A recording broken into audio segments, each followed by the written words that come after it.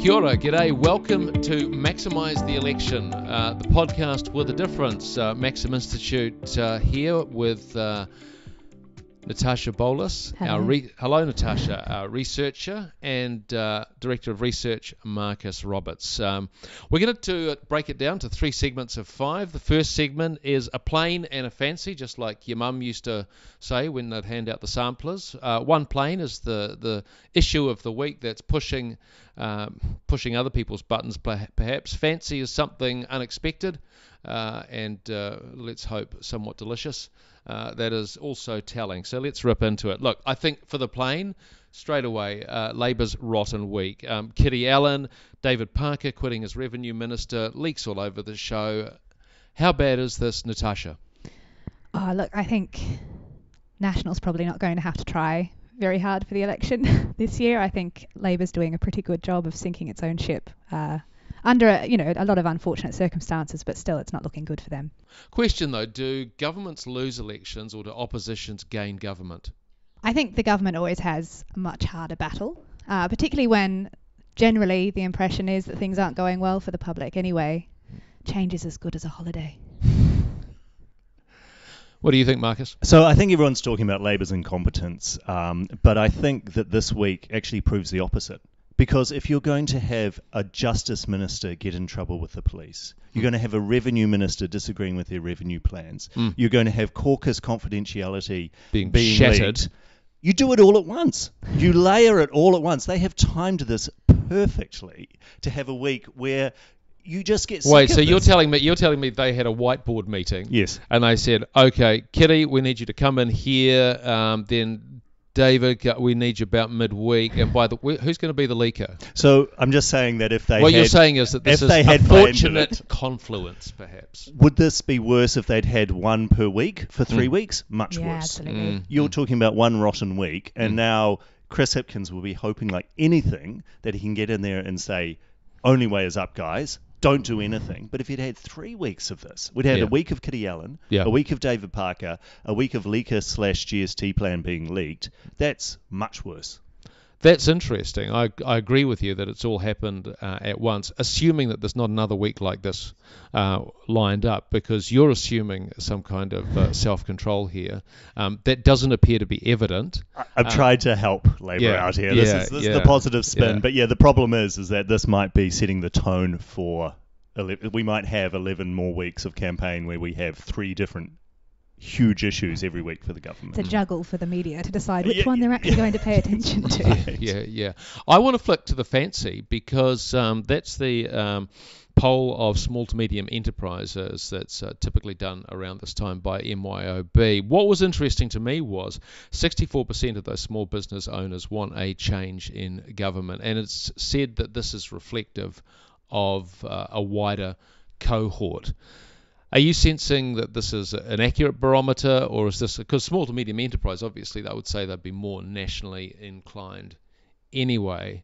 I should think traditionally that had been the case, but at the last election, perhaps it reflects the way New Zealanders were thinking about the future on the whole. It was that idea that actually we won't have to vote with our pockets this time. We can think a little bit more about the bigger issues. Whereas I think for this election, people are much more concerned about the risks of a government that won't be able to handle finances.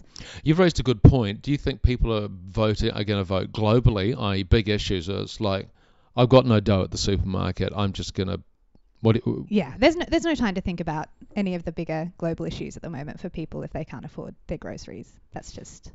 Is that why no one cares about health at the moment? No one's talking about health. No. This is the dichotomy that we got into under COVID, health versus economy. There is only one big issue, and that's the economy. You can't have any of the other bigger issues being dealt with, like health. Are you applying COVID rules? Yeah, you can't have anything like that if you don't have the money to pay for it. And so... Which is what we're seeing at the moment in health. Know, that the health department, there is a lot going wrong in health at the moment. It's awful, but we don't have the kind of cash to fix a problem like that. So, or the attention span, or the capacity, the bandwidth, because according to Marcus, we're planning our worst week possible so that we can get it out of the way to actually deal with it. And I think the point is, though, that small and medium enterprises, this is not them all being selfish and wanting to get the best amount of money for each of them. This is them actually thinking about all those big issues, because they have all realised that you can't deal with any of those big issues unless you've got the money to pay for it. You can only put it on the credit card for so long. Yeah. Okay, let's boil it down. Winners and losers. I think it's pretty clear this week that Labor have been The loser. behind the game. Yeah. Okay, question Who's then. the winner, though? But who's the winner? And if they are, see, I was reflecting on Kitty Allen's trial, for example, and what's been interesting for me is that this has been quite a, I suppose, textured conversation about mental health, and that's been encouraging in a sense. But you start to get trial details coming out a bit later, and then you can turn this round. So what I mean is, I'm a suffering person. I was trying to do well for. So what I'm saying is that Labor could be able to spin this to say, hey, we're trying hard. We're human. We're not like those other guys, but at least we're trying hard. I don't think Labor will turn it around, though. I think the Māori Party, they might, because I think one of the things they're talking about is was it harder for Kiri Allen to be in Parliament than for other people because of her Māori heritage? Is Parliament welcoming to Māori people? I think the Māori Party are concerned about that. So I think the smaller parties are the winners this week in most avenues. Yeah, I think that the winners will be on the left, the Greens and Te Pāti Māori. And because there will be a flight from Labor to... I think so. I think there'll be people who vote Labor who would never dream of voting for National or heaven forbid, ACT, who will be saying, well, these guys are just incompetent. Despite what I said earlier. Yeah. So let's look for something else. Let's tack further left. I'm really interested in who's the winner on the right. Is it David Seymour? Is it Chris Luxon in the National Party? Or is it Winston Peters? Back from the beyond. I was going to say the dead, but that was not. No, Winston Peters is going to live to be 150 years old. There's Absolutely, no question about like that. Okay, so, call it then. Do you think it is a bit? This will benefit Winston Peters? Not sure. Never rule him out. Never rule Winston out. Yeah. I think that grumpy electorates, which this week will have fed into, help Winston Peters. I think you're both assuming something, which is like that grumpiness actually creates a response, whereas perhaps it might create indifference. So I'm thinking turnout. So the losers, I wonder here, might be the cohorts that are naturally going to be assisted, shall we say, let's say in the Labor scheme of things, by Labor policy, or those who would naturally vote for Labor, where they see this and they go, you know what, I can't be bothered this time. I'm not going to turn out. We saw this with Efeso Collins when he was running for mayor. Actually, there was a dynamic campaign run by Wayne Brown, Fix Auckland, etc.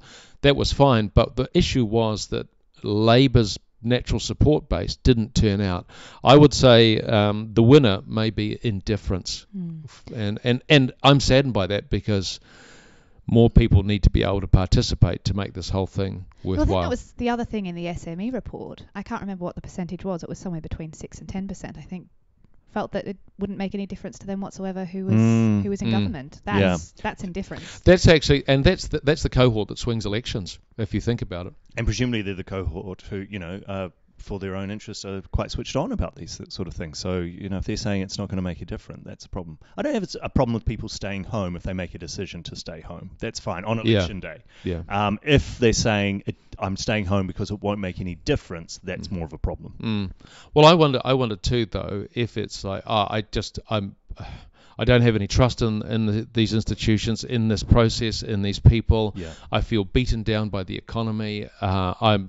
I'm sick, but I just spent 4 hours at the ED, and then I had to go home because they said I wasn't sick enough, etc., etc. Just a general wearing down of people, which will then play out in disengagement from the electoral process. Sorry to suck the fun out of this, guys, but yeah. No. If we have major indifference, I think then that's good for the opposition. That's where it's going to go. Okay, let's move. The next segment is what we're looking for in the coming week. Natasha. In the coming week, I'd love to hear a little bit more about health. I think particularly cancer wait times. I think that's a really serious issue that's not getting any audio time at the moment. Particularly in the South Island, Yeah. where there is a postcode lottery.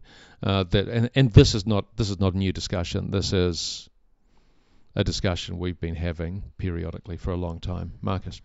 Yeah, I think that policy-wise, that's a fantastic thing to keep an eye on. I think just more generally, can the government turn it around to look a bit more competent and like a party that can actually govern? I'm interested in seeing if national, given that, and again, I'm speaking purely looking at this as a competition of ideas. Let's hope. Can National bring in some ideas? Labour's had a terrible week last week. There's a vacuum. Can National fill it with substance and something galvanising? I'm not utterly convinced that governments lose elections.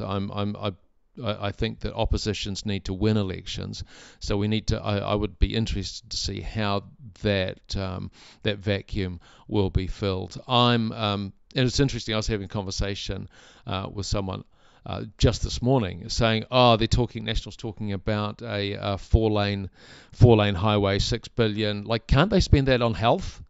So what I'm and this would be someone who might naturally be inclined to National. So there's that sense of, are National connected to what's going on? Okay, so Labour's creating the news. I suppose that's a kind of connection to the news. Is National able to take advantage of that and actually create some news that shows that they're on top of it? Yeah, I'm looking forward to that too. All right, let's have some good times. Generally good egg this week. I'm gonna throw David Parker into the mix. He quit as Revenue Minister because of a principle. Now, I disagree with him about wealth tax. I think that's a discussion that we need to keep having.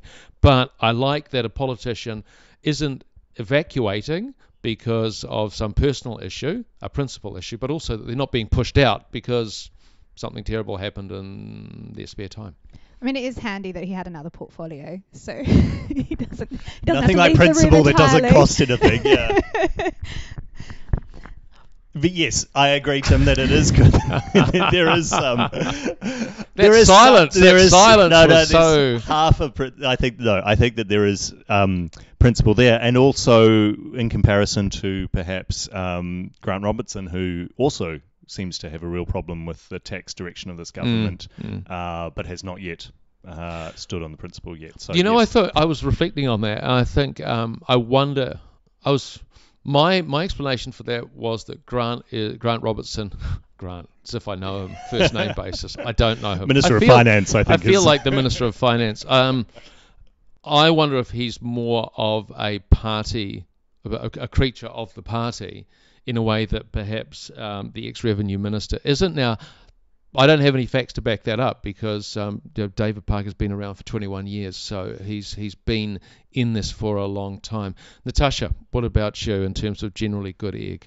I think I'd throw it out to the opposition this week. Around the Kiri Allen situation, the fact that they didn't make it personal, they didn't attack her, they allowed her to bow out, and they took Chris Hipkins up, and I think they should, on his management of that situation, but I think they managed to receive the news with grace when it came to her personally, and I thought that was good. I sensed that there was a lot of I would say empathy and affection for Kiri Allen within Parliament. You could sense that in some of the ways that David Seymour was saying, I really liked her. We got on really well. She had a down to earth quality, and that's actually to underscore that again. This is someone who started working in KFC. We need more people who started working in KFC to be in Parliament. So it's actually her departure is a loss. Now, it's necessary given what she did and what happened, but it's still a loss. But yeah, so 100%. What do you think? Are we going to vote for the opposition because they is generally good eggs? Opposition versus David Parker. Put you on the spot, Marcus. Who do I? No, I was going to say the last one was I'm going to give it to the tiebreaker, which is the media. Because you imagine somewhere else, they would be door-stopping someone like Kiri Allen. Yeah, that's true. And they haven't. So I think that the reporting on it's actually been balanced and fair. There you go. All right, three choices. You're the listener. You can vote. We'll be back again next week with Maximise the Election. Natasha, Marcus, thank you very much. Thanks, Tim.